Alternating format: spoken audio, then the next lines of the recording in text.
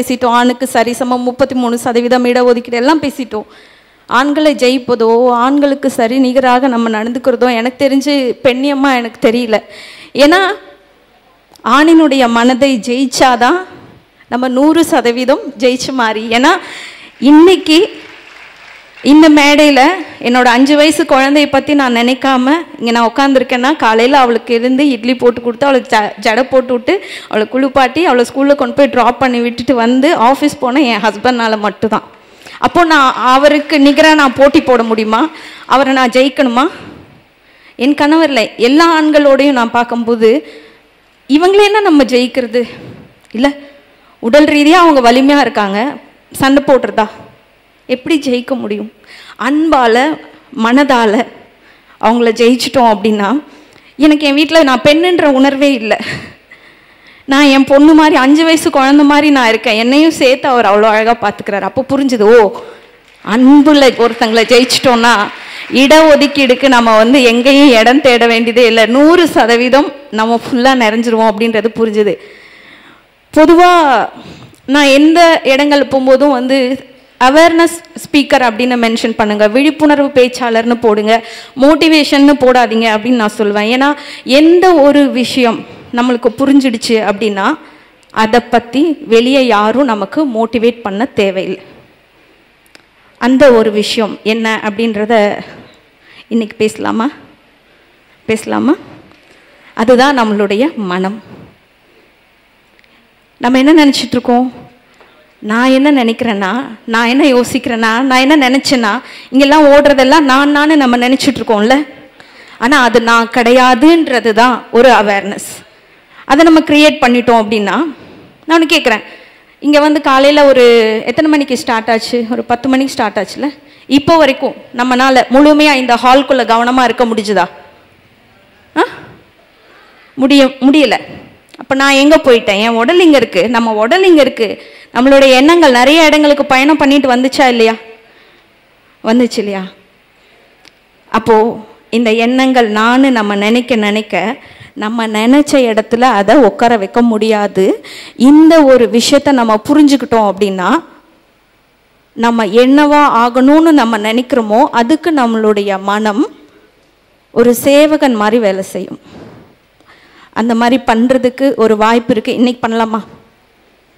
அது பண்ணணும் அப்படின்னா ரொம்ப கஷ்டம்லாம் இல்லை, தியானம்லாம் எதுவும் இல்லை. நீங்கள் ஒரு 5 வயசு குழந்தையா இருக்கும்போது சுற்றி இருக்கிறவங்கள பார்த்து எதுக்காவது கூச்சப்பட்டிருக்கீங்களா, வெக்கப்பட்டிருக்கீங்களா? இல்லை. அந்த மூமெண்ட்டில் இருந்தீங்களா? என்ன தோணுச்சோ அதை பண்ணீங்களா? இப்போ அதை பண்ணலாமா? ஏன்னா எனக்கு கொடுத்துருக்கிற டைம் 1/2 மணி நேரம். அதுக்குள்ளே நம்ம இது என்னன்னு புரிஞ்சிட்டோம் அப்படின்னா அதுக்கப்புறம் 60 வயசு 70 வயசு இந்த பூமியில் நம்ம இருக்கிற கடைசி நாள் வரைக்கும் இதை ரொம்ப அற்புதமாக உபயோகப்படுத்தலாம். ஸோ அதுக்கு முதல்ல நம்ம பண்ண வேண்டிய விஷயம் என்ன அப்படின்னா, ஒரு டான்ஸ். பார்த்தேன் யூடியூப்ல நிறைய பட்டாம்பூச்சி இருந்தது, அவ்வளோ அழகா. இதெல்லாம் நேரில் பார்க்கவே முடியாதுன்னு நினச்சேன். பட் இன்னைக்கு இங்கே உங்களை பார்க்கும்போது சூப்பராக இருக்கு இந்த நாள். ஆனால் கொஞ்ச நாளைக்கு அப்புறம் இந்த காலேஜ் டேஸ்லாம் முடிஞ்சோன்னே கல்யாணத்துக்காக ஆசையாக காத்துட்ருப்போம். கல்யாணம் ஆகும். கல்யாணம் ஆனோடனே கல்யாணம் ஆயிடுச்சு, குழந்தை வந்துடுச்சு. சந்தோஷமாக இருக்காங்களா? எங்கே போயிடுது இந்த சந்தோஷம்லாம்? எப்பெல்லாம் இங்கே என்ன ஓடுதோ அதுதான் நான் நினைக்கிறோமோ அப்பெல்லாம் நம்ம சந்தோஷம் காணாமல் போயிடும். இப்போ உங்களுக்கு நான் ஒரு 30 செகண்ட் டைம் தரேன். ஒரு கேள்வி கேட்குறேன், பதில் சொல்லுங்கள். ஓடுற ட்ரெயினில் ஏறுறது ஈஸியா, நிற்கிற ட்ரெயினில் ஏறுறது ஈஸியா? நிற்கிற ட்ரெயினில் ஏறுறது ஈஸி. இப்போ இங்கே ஓடுறது எவ்வளோ வேகமாக எப்படி ஓடிட்டுருக்குன்றத நம்ம கவனித்து பார்க்கலாம். ஒரு 10 செகண்ட் டைம் தரேன். கண்ணு மூடி இந்த எண்ணங்கள் நான் கிடையாது, இதை வெறும் சாட்சியாக மட்டும் நான் கவனிக்கிறேன்னு கொஞ்சம் கவனித்து பாருங்களேன். கண் மூடி, ஃபோனை கீழே வச்சுட்டு கண்ணை மூடி கவனித்து பாருங்களேன். என்னென்ன எண்ணங்கள், ஒரு 10 செகண்ட் தான் டைம். கண்ணை மூடி பாருங்கள். எண்ணங்களோட பேசக்கூடாது, எண்ணங்களை வளர்க்கக்கூடாது, எண்ணங்களை கண்ட்ரோல் பண்ணக்கூடாது. சும்மா என்ன ஓடுதுன்னு மட்டும் கவனித்து பாருங்கள். ஒரு 10 செகண்ட்.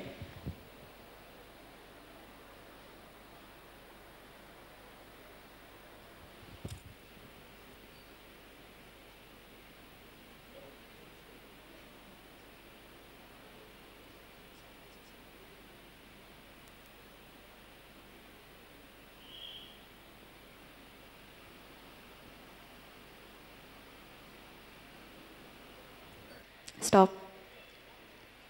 என்ன ஓடி இருக்கும்னா, என்ன ஓடிச்சு? பசிக்குது. அப்புறம் டான்ஸ் ஆடணும். அப்புறம் எப்படா நான் முடிப்பேன்? அப்புறம் அப்புறம் ஒன்றுமே ஓடலை. யாருக்கெல்லாம் ஒன்றுமே ஓடலை, அமைதியாக இருந்தது? நீங்கள்லாம் மகன். யாருக்கு நிறையா ஓடிச்சு கவனிக்க முடிஞ்சது? நீங்கள்லாம் சூப்பர் சித்த புருஷர்கள். யார் நான் சொன்னது எதுவுமே கேட்கவே இல்லை, என்னால் அது பண்ணவே முடியல? உண்மையை சொல்லலாம், நீங்கள்லாம் வளர்றதுக்கு தயாராக இருக்கிற மனிதர்கள். இப்போது இந்த மனதில் ஒன்று எதிர்காலத்தை பற்றின திட்டமோடும், இல்லைன்னா எதிர்காலத்தை பற்றின பயம் இருக்கும், இல்லைன்னா கடந்த காலத்தில் நடந்த சம்பவங்களை பற்றி அது ஏதாவது ஒன்று அசை போட்டுக்கிட்டு இருக்கும். இந்த விஷயங்களை தவிர இங்கே எதுவுமே ஓடாது. கவனித்து பார்த்தீங்கன்னா உங்களுக்கு தெரியும். இந்த மூணே விஷயம், ஒன்று எதிர்காலத்தை பற்றி திட்டம், இல்லைன்னா எதிர்காலத்தை பற்றின பயம், இல்லைன்னா கடந்த காலத்தை பற்றின அசைவுகள். இதை தவிர இந்த மனதில் வேறு எதுவுமே ஓடாது. ஆனால் இவ்வளோ நாள் நம்ம என்ன பண்ணியிருக்கோம்? இங்கே ஓடினது எதுவும் அதுதான் நான் நம்ம நினச்சிட்டோம். எத்தனையோ வருஷம் எத்தனையோ யோகிகள் குடும்பம் எதுவும் இல்லாமல் காடு மலை ஏறி கண்டுபிடிச்ச ஒரு மிகப்பெரிய தத்துவம் என்னது? இந்த எண்ணங்கள் எல்லாமே நான் கிடையாது, அதை கவனிக்கிற சாட்சி தான் நான் அப்படின்றது. உங்களை எத்தனை பேருக்கு நைட்டு தூங்கினோன்னே கனவுல தூக்கம் வருது? தூக்கம் வந்திருக்கு? எத்தனை பேருக்கு? பிறந்ததுலேருந்து இப்போ வரைக்கும் எப்போ ஒரு தடவையா தூக்கம் வந்திருக்கும்? கனவு வந்திருக்கும், தூக்கத்தில் வந்திருக்கா? உங்களுக்கு வந்திருக்கா? கண்ணை மூடி தூங்கும் போது அந்த கனவுல வந்த காட்சிகளை எந்த கண்களால நம்ம பார்த்தோம்? கண்ணை மூடி தானே தூங்குறோம். அப்ப அந்த ஒரு காட்சி வந்ததுல அது எந்த கண்ணில் பார்த்தோம்?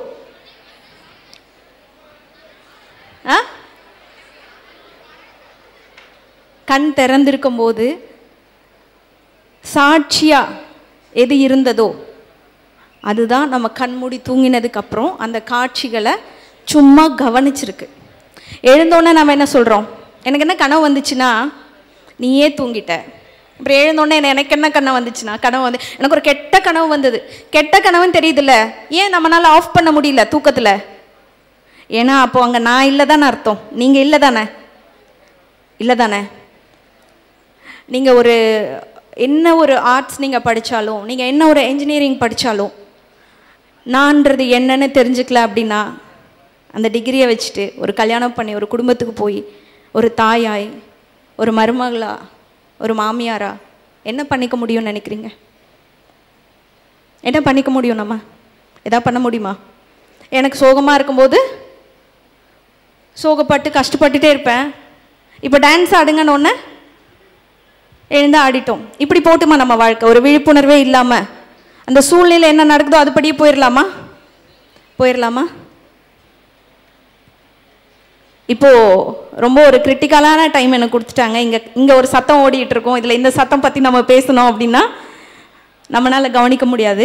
ஆனால் இந்த சில விஷயங்களை நம்ம உள்வாங்கிக்கிட்டோம் அப்படின்னா நிச்சயமாக நாளைக்கு வாழ்க்கையில் எந்த ஒரு இக்கட்டான ஒரு சூழ்நிலை நமக்கு வந்தாலும் அங்கே விவேகமாக முடிவெடுக்கக்கூடிய ஒரு ஆற்றலை உடைய மனிதனாக நம்ம ஆயிடுவோம். இவங்க சொன்னாங்களே, ஒரு வயசான பாட்டி இந்த உலக்கையை பார்த்தாங்க, தாத்தாவை பார்த்தாங்க.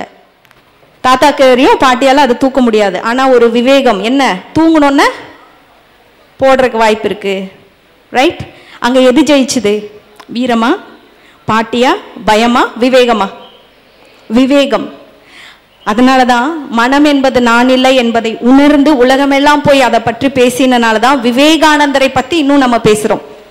அந்த விவேகம், அதை அடையக்கூடிய வாய்ப்பு நம்ம ஒவ்வொருத்தருக்கும் இருக்கு. இப்போ நம்மளுடைய மூச்சை ஒரு ஃபியூ செகண்ட் நீங்க பிளாக் பண்ணிட்டீங்கன்னா எண்ணங்கள் ஓடாது, ஆஃப் ஆயிடும். செக் பண்ணி பாருங்க. மூச்சு நிறுத்திட்டா எண்ணங்கள் ஆஃப் ஆயிடும். அப்போ இது நின்றுச்சுன்னா இது ஆஃப் ஆயிடும். இப்படிப்பட்டதையா நான் நம்ம சொல்லிட்டு வாழ்ந்துட்டு இருக்கோம். இவ்வளோ நாள் அப்படி தானே வாழ்ந்திருக்கோம் இல்லை? உங்களை எத்தனை பேரால எனக்கு படுத்தோடனே என்னால் தூங்க முடியும்? எத்தனை பேரால? அப்போ நீங்கள் வந்து பகலில் வந்து உபயோகமாக உங்களுடைய உடல் உழைப்பையும் மனதையும் சரியாக கையாண்டுருக்கீங்கன்னு அர்த்தம். எத்தனை பேருக்கு படுத்தோன்னா நிறைய எண்ணங்கள் ஓடுது, என்னால் தூங்கவே முடியல. என்ன பிரச்சனைனா நமக்கு என்ன பிரச்சனை அப்படின்னா, பகலெல்லாம் நமக்குள்ளே ஓடிக்கிட்டு இருக்கிற இந்த எண்ணங்களை நான் நினச்சிக்கிட்டு அது கூட நம்ம பதில் பேசிக்கிட்டே இருக்கிறனால நைட்டு நம்ம உடம்பு டயர்டாகி விழுந்துட்டா கூட அது படுக்க மாட்டேங்குது. நம்ம அதுக்கு கம்பெனி கொடுக்கணும்னு அதை எக்ஸ்பெக்ட் பண்ணுது. இருந்தாலும் நமக்கு என்ன பழகிடுச்சு, பகலெல்லாம் அது கூட பேசி பேசி பழகிட்டனால நைட்டு படுத்தோன்னே என்ன பண்ணுறோம், இவன் அப்படி சொல்லியிருக்கக்கூடாது, அவன் அப்படி நம்மளை பார்த்துருக்கக்கூடாது, நம்ம அம்மா இப்படி பேசியிருக்கக்கூடாது. ஓடுதா இல்லையா? ஓடுது இல்லையா? சரி, இதெல்லாம் ஓடலைனாலும் வேற ஒன்று கையில் ஓடிட்டே இருக்கா? வாட்ஸ்அப், ஃபேஸ்புக் ஓடிக்கிட்டே இருக்கா? எப்போ நமக்கு தெரியும் நம்மளை சுற்றி நிறைய விஷயங்கள் நம்மை தனக்கு அடிமையாக்கி ஆளுமையில் வைத்திருக்கு, இன்க்ளூடிங் நம்மளுடைய எண்ணங்கள் தன்னுடைய ஆளுமையில் நம்மை அடிமையாக வைத்திருக்குன்ற விழிப்புணர்வு நமக்கு எப்போ வரும்? ஏன் வரணும் முதல்ல? இல்லை இப்படி போயிடலாமா, இப்படி வாழ்ந்துடலாமா? எனக்கு பிடிச்ச பையனை பார்த்தேன், வீட்டில் பிரச்சனை வந்தது, எப்படியோ ஃபோர்ஸ் பண்ணி கல்யாணம் பண்ணிக்கிட்டேன். அதுக்கப்புறம் எனக்கு பிடிச்ச பையனை பார்த்தேன், வீட்டில் எல்லாரோட சம்மதத்தோடு கல்யாணம் பண்ணிக்கிட்டேன். அதுக்கப்புறம் பிரச்சனையே வராதா? வரும்ல. அப்போ அதை எப்படி ஹேண்டில் பண்ணிக்கிறதுன்றதை நம்ம எப்போ புரிஞ்சுப்போம்? இது என்னன்றது இந்த நிமிஷம் நமக்கு புரிஞ்சிடுச்சு அப்படின்னா வாழ்க்கையில் எந்த மூலையில் நம்மளை கொண்டு போய் விட்டாலும் நிறைய பேர் நம்மக்கிட்ட வந்து சொல்யூஷன் கேட்பாங்க. என் வாழ்க்கையில் இப்படி ஒரு பிரச்சனை, நான் என்ன முடிவு எடுக்கிறது? இன்றைக்கி நிறைய பேர் கேட்டுட்டு இருக்காங்க.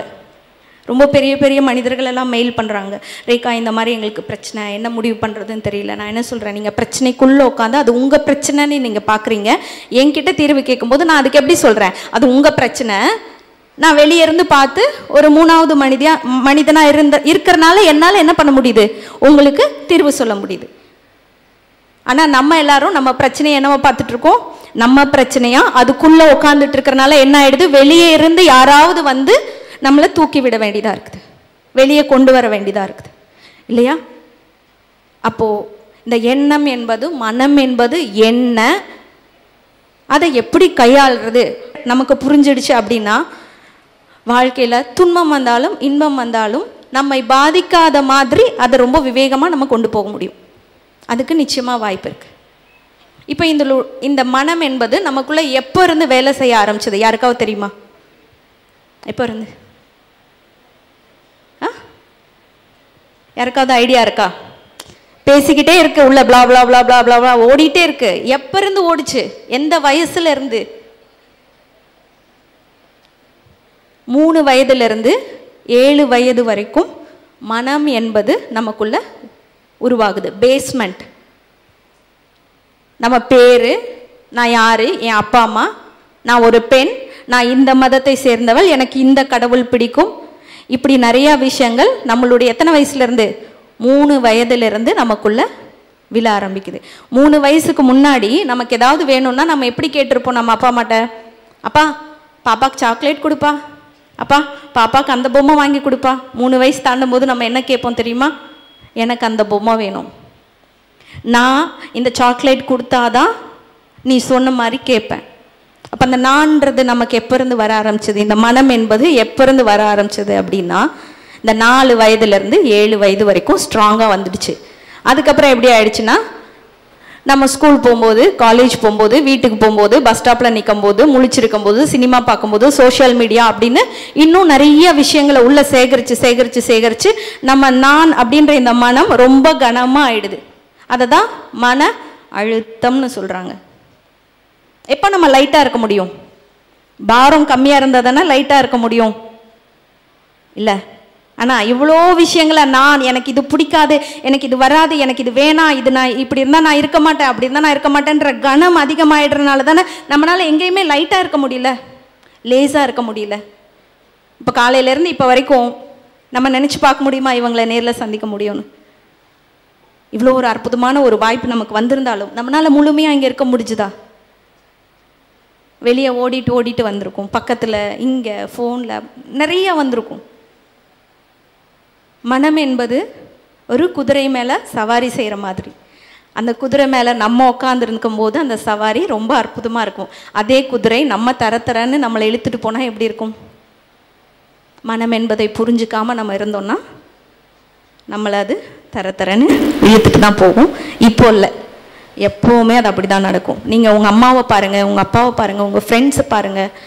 அவங்க மன பிரச்சனையில் மன உளைச்சலில் இருந்தாங்க அப்படின்னா என்ன அர்த்தம்னா அவங்களுடைய எண்ணங்கள் அவங்கள தரன்னு அந்த சிச்சுவேஷனுக்குள்ளேயே இழுத்துட்டு போயிட்டு இருக்குன்னு அர்த்தம். உங்களுக்கு அது வந்தாலும் அதே நிலைமை தான், எனக்கு அது வந்தாலும் அதே நிலைமை தான். ரொம்ப ஸ்ட்ரெஸ் ஆகி வெளியே வரும்போது உங்களுக்கு ட்ரீட்மெண்ட் பார்க்குறதுக்குன்னு கொஞ்சம் பேர் என்ன படிச்சுட்டு இருக்காங்க? சைக்காலஜி, மனோ தத்துவம் படிச்சுக்கிட்டு இருக்காங்க. ஏன்னா அவங்களுக்கு ரெடி, கஸ்டமர் ரெடி ஆகிட்டு இருக்கோம்.